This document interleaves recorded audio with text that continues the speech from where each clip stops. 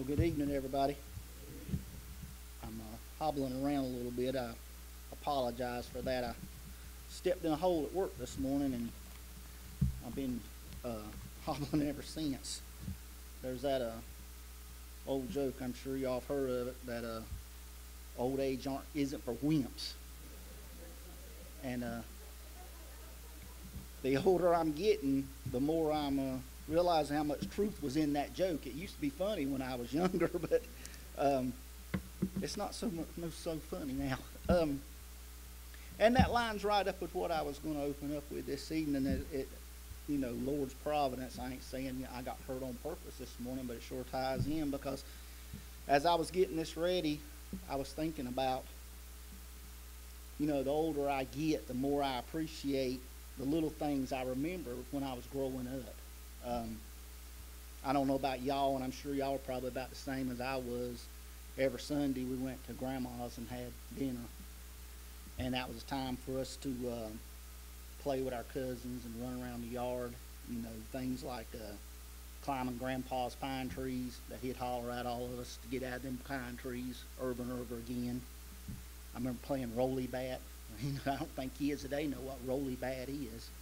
We'd play rolly bat, and of course there was a war always going on against some imaginary Indian. It would be either cowboys and Indians, or it'd be some invading army. And then y'all remember Charlton Heston showed us about the ape invasion, so we got to fighting apes too. But at some point while we were out there playing, Grandma or somebody would open the back door, and they would always holler out that dinner was ready, and then everybody would drop whatever they had in their hands. If you had a ball bat, you'd drop it, or a gun, or whatever you had, and everybody'd run for the back door. And my grandma and grandpa had 5 kids, which today that's a lot, but I don't think it was back then. And they had 10 grandkids. So when somebody hollered out, dinner's ready, you'd have 10 kids rushing for the back door. It'd be, adults already in the house. So with in-laws, you have 20, 21, 22 people in Grandma's house every Sunday. And I got to thinking about that because we would, line up and we'd get our plates ready, and then the adults would sit at the kitchen table or the bar that was in the kitchen. There'd be kids everywhere. So the entire house became a dinner table. And this was a time before, and them kids back there don't know this, but this is a time before cell phones and social media and all of that. So you wouldn't have the constant looking down at the phone. You wouldn't have the constant preoccupation. You'd be centered in on the person that was there with you. And everybody would be talking amongst themselves. And usually the conversations were good. There'd be a lot of laughing, a lot of family gossip, and, some drama. 4 out of the 5 kids were girls. So there was constantly a sister mad at a sister, but, it went all right. And I got me to thinking, because even now, when me and Eleanor is at home together, if she's not working, we'll sit at the kitchen table and have dinner and talk to each other. And then if Travis comes over with his wife and the kids, then we'll all sit at the kitchen table and have dinner together. And that's important. And I know I don't have to tell you all this, but as you read the 4 Gospels detailing Jesus' life here on earth, take note of the many things that took place, especially what he taught as they stopped. Him and the disciples stopped, or even more than the 12 that we think of, this greater group that they'd stop. And they'd sit down together and over a meal or whatever it might be, that Jesus would take that opportunity when everything stopped to begin teaching or to say something to the disciples, those around. We remember the feast that Matthew had in his own house to honor Jesus. Where there he invited the other tax collectors and what you would consider people that society viewed as lowlifes. And you remember the Pharisees and the Sadducees and the scribes, they interrupted the meal because this just tore up their nerves. Because sitting down with someone at the table in that culture showed a bond. Jesus was identifying with these people. He was sitting with these people. He wasn't casting them off. He wasn't ignoring them. We're all familiar with the feeding of the 5,000, where Jesus turned an entire grassy field into a dinner table in order to test the disciples. And he showed them and he showed us that he's Lord over our physical world. That feeding everyone with a couple small fish and a few loaves of bread, that the material world didn't hinder him. And as I was coming home today, the Holy Spirit really pulled one on me, because he's like, that really ties in with this food drive we got going on. Because, he fed the whole nation of Israel coming out of Egypt. It wasn't Moses. It wasn't any man. God fed them with manna. He took care of them. The entire nation. And then you have these 5,000 men, and then their family with them. And the disciples were ready to send them home, tell them to go away. Evening was coming. We have no food. Let's send them away. And what does Jesus say? Jesus says, you feed them. And I got to thinking about that as I was on my way home today. Like I said, he really threw me for a loop with this, because he's like, you feed them. And we was talking about this Saturday after the work day. God could handle all of that. I mean, he could feed every resident of the children's home. From the mountains of Clyde at the Broyhill home all the way down to Guatemala at the orphanage down there. He could feed them. He could supply their every need. But yet, he calls us to do this. And I'm thinking about this, and I'm meditating on this, and I'm trying to just connect with God. Y'all all about that. Y'all know what I'm talking about. And it's like, man, he could do that, but he includes me. He lets me take on that blessing. Because you get that knowledge that in a few months or somewhere down the road, that what you brought, that there'll be some 3-year-old eating a Pop-Tart that somebody brought, or having a peanut butter and jelly sandwich out of a jar of peanut butter and a jar of jelly that you brought, and to that 3-year-old who wouldn't go, somewhere like hours between meals, but might be going days between meals. And then Chris brought it up that first week we talked about doing this. When you give that child that food, then you can not only tell them that there's people out there that love them, but there's a God that loves them. And he's not going to let them go hungry anymore. Last year when we were on the ride to Clyde, we had the privilege of listening to Brenda Gray speak, and she's like the vice president of the Baptist Children's Home. And she told us, because over the years, we've heard so many stories about so many kids. And Brenda come before this group of bikers, and she said, I want you to picture yourself as a 10-year-old boy. And you're living in your dad's car with your dad and your 2 brothers in an alley. And sometime during the night, your dad tells you that he's going to go look for food. So he leaves you there with your 2 younger brothers, and y'all drift off to sleep. And you're awakened by the car door opening up and a flashlight shining in your face. And at 10 years old, you have an officer asking you, what are you doing in this alleyway? Where is your parents? And as the older brother, you instinctively get in front of your brothers to protect them.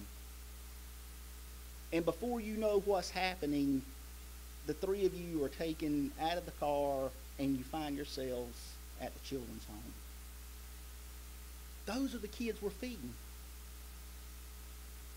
And she told us about, picture yourself as a 7-year-old girl, and your mom comes in the living room carrying your suitcase and telling you that she doesn't love you anymore and she doesn't want you anymore, and she takes you outside and puts you on the porch and tells you to wait for your aunt to get you. That's somebody else we're feeding. And we've heard these stories and heard these stories and heard these stories. So I want to thank y'all for everything you brought and everything you're bringing, because those are the kids we're feeding. And as long as God lets me, and as long as Danny and the deacons, I hope to bring those kids in front of y'all, because now you've heard those boys sing. You've seen their faces. I can tell you from now on that there's kids out there living in the woods, but now you've met them, and you've seen their faces, and you've heard them sing. So now, see, you got a picture. Not only am I bringing this food for somebody, I know who I've seen this child. So I hope to keep bringing them before y'all, that y'all can meet these kids and love on them like God wants us to. Whenever I'm given the opportunity to speak before a group with the freedom to pick and choose the scripture, at some point I'll end up in Luke chapter 7, because I always come to Luke chapter 7 over and over again, beginning in verse 36. And it's not such a stretch that this lesson, that the woman that's in this lesson, that's here at this dinner, we can picture her in that hopeless and helpless situation that so many of these children find themselves in. So like I said, the scribes and Pharisees were upset that Jesus was eating with tax collectors, and we'll see in just a moment who he's about to eat with. In verse 36, we find, Luke chapter 7, verse 36, we find that Jesus has been invited to the home of a Pharisee to eat dinner. And we're given a front row seat by Dr. Luke to listen in. So we have this opportunity from Luke, inspired by the Holy Spirit, to tell us what happened that evening. And it's wonderful that there's so much going on around this meal that you can't help but be drawn in. We see judgment, but not by Jesus. And we see worship, but not by the Pharisee. And there's grace, and there's repentance, and there's forgiveness, all during the course of this one meal. So there's a lot going on in this home. It's no wonder that this meal would stand out. I mean, how many chances do you get to sit on a meal with God, a religious Pharisee, and a prostitute? I mean, that sounds almost like a joke you'd hear on the job site. But it really happened. So we're going to begin there. We're going to start with Luke chapter 7, verse 36. It says this: Then one of the Pharisees asked him to eat with him. I'm reading from the New King James, so if it don't exactly line up, I'm sorry. And he went to the Pharisee's house and sat down to eat. Now, if you were to sit down and begin reading through the Gospel of Luke, and I'm sure this group probably has, and I know over the years you've heard Luke taught and Luke preach, so we've been through this Gospel. But if you sat down, by the time you reach chapter 7 of this Gospel, the last thing you would expect to see was Jesus being invited to eat with a Pharisee. In chapter 4, after Jesus claimed to be the fulfillment of prophecy, while reading from the book of Isaiah, y'all remember that. He was reading from Isaiah, and he claimed to be the fulfillment of the prophecy that he was reading. The men in the synagogue were so angry, they were going to throw him off a cliff. And then you go over to chapter 5, he was accused by the scribes and Pharisees of speaking blasphemies. after forgiving a paralyzed man's sins and healing him. So we see from chapter to chapter how it's building. And then we're told in chapter 6 that these same leaders, the scribes and Pharisees, were filled with rage when Jesus healed a man on the Sabbath. So you've got 4, 5, and 6 where these men are ready to kill Jesus. So by the time you open up in chapter 7, the last thing you expect to see is Jesus sitting at the table of a Pharisee having a meal. And you can bet this invitation to eat wasn't a gesture of friendship. Quite the opposite. If anything, it would be an opportunity to try to catch Jesus in something that he says over the course of the evening. So in verses 37 and 38, as it continues to flow, we're introduced to yet another unexpected guest. And here she comes. And behold, a woman in the city who was a sinner, when she knew that Jesus sat at the table in the Pharisee's house, brought an alabaster flask of fragrant oil, and stood at his feet behind him weeping. And she began to wash his feet with her tears, and wiped them with the hair of her head. And she kissed his feet, and anointed them with the fragrant oil. So what an opening you have. I don't think guest is probably the right way to label her. And in just a moment we'll see that this Pharisee, whose name's Simon, by the way, is disgusted by her.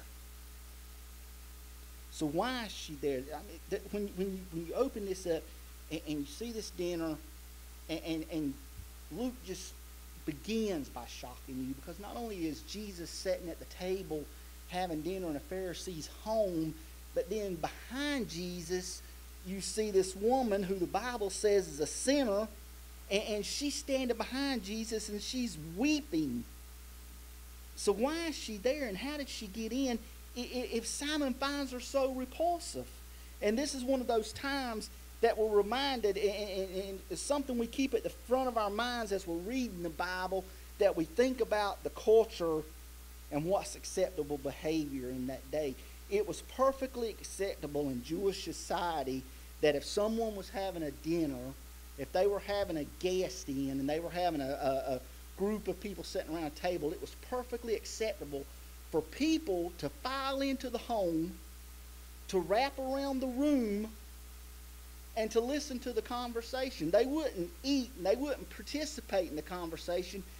They would stand in the background and they would listen to it. It was a form of entertainment or something in that day. Like we said, there was no internet, there was no TV, there was no cell phone. So it was perfectly acceptable for you to file in and listen to this dinner. They're just listening. So we have to believe that she came in with everyone else. I mean, there's example after example after example of wherever Jesus went. It's often said there was a multitude. So we can imagine when Jesus came in to sit with this Pharisee, that the house was crowded, listening in to what was being said. In verse 37, the Bible clearly refers to her as a sinner. And that just leaps off the page, because when you read something like that, at least in my mind, when I'm reading that, I think to myself, well, isn't everybody sitting in the room with the exception of Jesus a sinner? I mean, why is Luke pointing her out? For Luke to point her out would have us wonder why she was the one that was being singled out. And then every commentary that I looked at said the same thing. In this verse, sinner isn't being used as a title or even a label, but it's an occupation. She was a prostitute. This same verse not only tells us who she was, but it also tells us why she was there. We read in the verse, when she knew that Jesus sat at the table in the Pharisee's house. She came because she knew Jesus was there. Man, that's biblical truth that can rattle the walls of the churches. I mean, if we want conversion and we want lost sinners saved. And inside the doors of the church,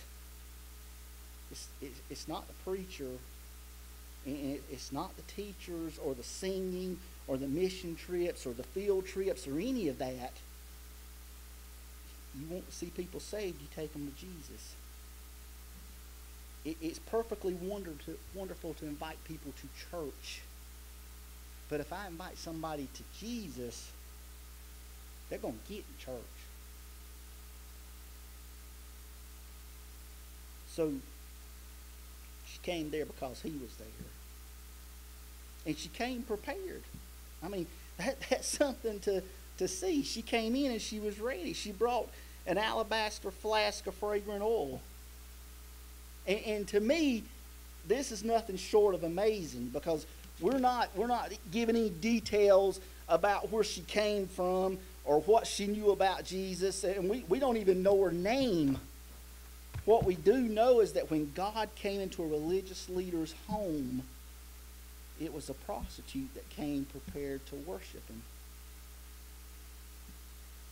So we see her standing there behind Jesus, and it's just, you sit at the kitchen table by yourself, early morning and coffee, and reading the Word, and you get that picture, and you see her standing behind him,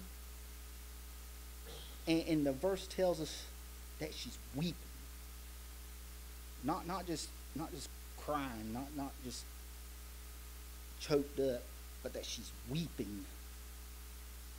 And I don't know if it's something she's heard Jesus say, or just his mere presence that has brought her to tears. I do believe that she's under the conviction of her sins. Listen to the words of David from Psalm 51, a psalm of repentance after his sin with Bathsheba. He says this, "O Lord, open my lips, and my mouth shall show forth your praise. For you do not desire sacrifice, or else I would give it. You do not delight in burnt offering. The sacrifices of God are a broken spirit, a broken and contrite heart. These, O God, you will not despise."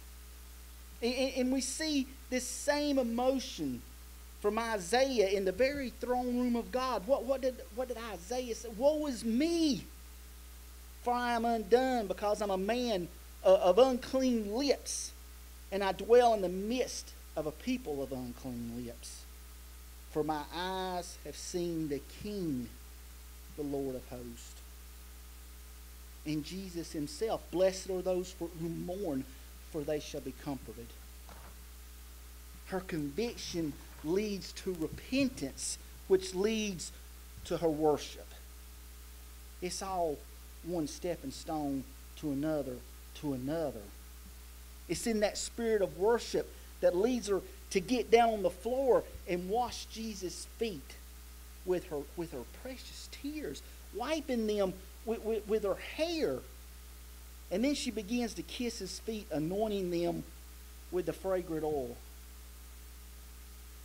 I mean, this is going to happen again, only the next time it would take place in Bethany, 6 days before the crucifixion. And that this time it would be Mary, the sister of Lazarus and Martha, who would not only anoint Jesus' feet, but also his head with fragrant oil. So it happens multiple times.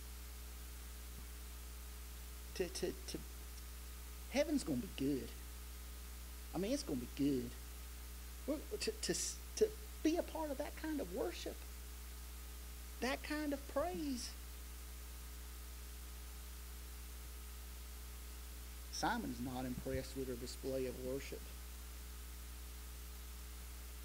What's he say? Look at verse 39. "Now when the Pharisee who had invited him saw this, he spoke to himself, saying, This man, if he were a prophet, would know who and what manner of woman this is who is touching him, for she is a sinner." There it is again. It's by his thoughts that we see that he knows what a profession is. And I'm, for one, am glad that Simon's thoughts and attitude are included in Scripture, because then I step back and I have to check mine. I have the benefit of this. Man, we've got something here. I know how this ends. I'm certain of who Jesus is. And I recognize the tears of conviction because I've experienced it. Just the other day, you know. What if I was in Simon's place and it was my house? What would my thoughts and attitude be if a known prostitute came into my home like this? So often we read from the Bible and it's just natural instinct. When we're reading a book or when we're watching a movie, what do we try to do? We try to separate the good guys from the bad guys. When in reality, the only good guy in the room is Jesus. Everyone else, from the Pharisee to the prostitute, are in the same boat. And we have to recognize that there's two lost souls here with Jesus, and the only difference between the two of them is that only one of them realizes she's lost. Unfortunately, Simon has not only cast judgment about the woman, but he's made up his mind about Jesus as well. The events that are taking place right before his eyes are not reinforcing a faith in Jesus, but rather in his mind, it confirms what he thought all along. If he were a prophet, he would know what she is, and he wouldn't let her touch him. And then verse 40, it begins with, and Jesus answered. And see, and that's awesome and terrifying. In verse 39, the Pharisee spoke to himself. And verse 40, Jesus answered, confirming even our thoughts aren't hidden. And even if I keep my behavior in check from day to day, even if I'm having a good day and I'm not what I call sinning, man, them thoughts come out of nowhere. I mean, they make me question myself, some of the things. It's like, where did that come from? And immediately you're praying, God, please stop this, because I can't. So we have that Jesus answered him on what he was thinking. So verses 40 through 43, and Jesus answered and said to him, Simon, I have something to say to you. So he said, Teacher, say it. There was a certain creditor who had two debtors, one who owed 500 denarii and the other 50. And when they had nothing with which to repay, he freely forgave them both. Tell me, therefore, which of them will love him more? Simon answered and said, I suppose the one whom he forgave more. And he said to him, You have rightly judged. So there was a certain creditor. He had two debtors, like we talked about just a moment ago. Jesus is dealing with two lost souls here. And he deals with Simon first by telling him this parable. In his telling of the parable, we see people who owe a debt they couldn't pay. One of the debtors owed about a month and a half of wages, while the other owed the equivalent almost 2 years' wages. And then Jesus tells Simon that the creditor freely forgave their debt. Both of them. Now we read this parable or hear this parable, and what right away as believers, especially the Wednesday night crowd, we see the gospel in it.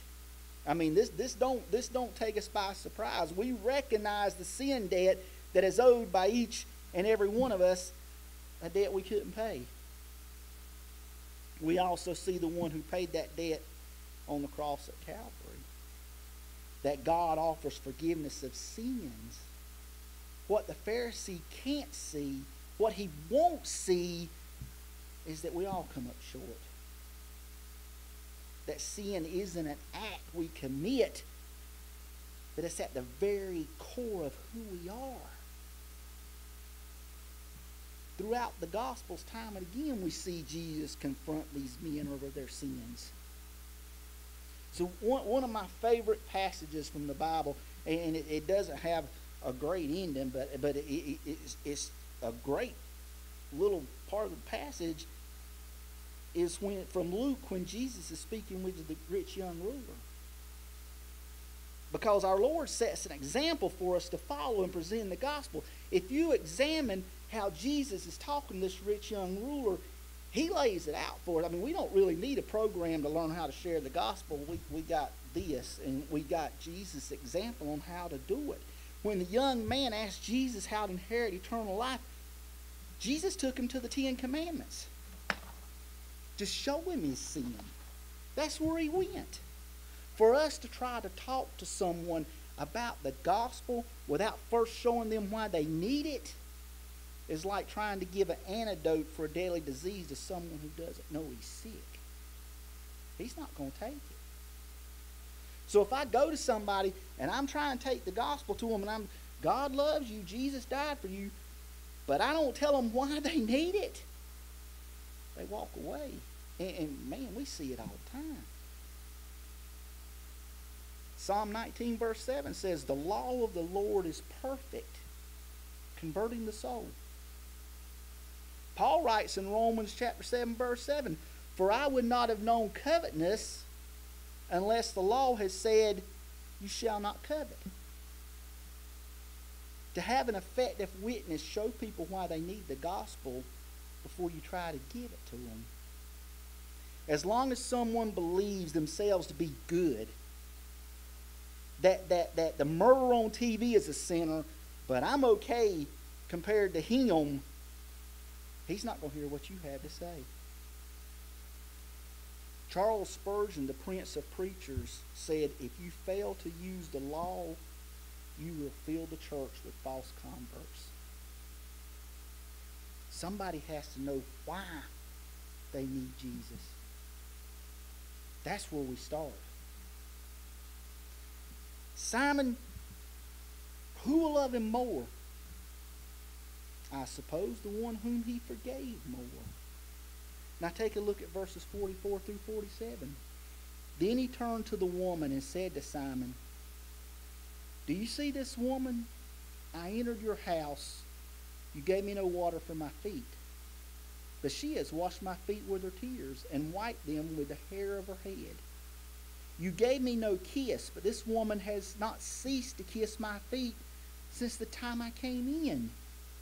You did not anoint my head with oil, but this woman has anointed my feet with fragrant oil. Therefore I say to you, her sins, which are many, are forgiven, for she loved much, but to whom little is forgiven, the same loves little." Then he turned to the woman. I want you to notice that up to this point, no one's acknowledged this woman or what she was doing. Let's remember that Jesus spoke the parable in response to Simon's thoughts, not because of what she's doing. This is the first time anybody's even acknowledged her. Jesus' seemingly lack of response doesn't deter her worship of him. It's in this hostile environment toward not only her, but even more so toward Jesus, that her worship stands out. So while Simon watched in disgust at the woman and what she was doing, Jesus, God with us, Emmanuel, recognizes her worship and her love for him. We're reminded of Saul's daughter, Michal, looking out her window at David dancing before the ark of God and being disgusted by his display of worship. More or less calling him a fool. Why should I be surprised when the pagan society I live in is hostile toward God and the people who love Him? Jesus told us over 2,000 years ago how this was going to go. Also, let us take note that while Simon insulted this woman in his thoughts, that he openly and publicly insulted Jesus. He thought the insults toward the prostitute. He publicly insulted Jesus. Everything Simon did or failed to do when Jesus came into his home didn't go unnoticed. It was common courtesy in this culture to offer water to your guests for their feet, to welcome them into your home with a kiss, and to even anoint their head with oil. Simon's lack of manners, it displays an open hostility toward Jesus. And it even suggests the ulterior motive that we were talking about.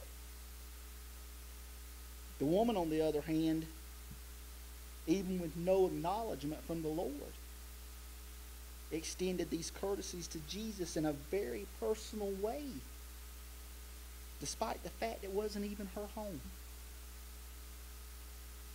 Perhaps seeing the Lord being treated the way she was normally treated was more than she could bear. What does all of this say about our personal worship? That I can worship in any environment and that I should?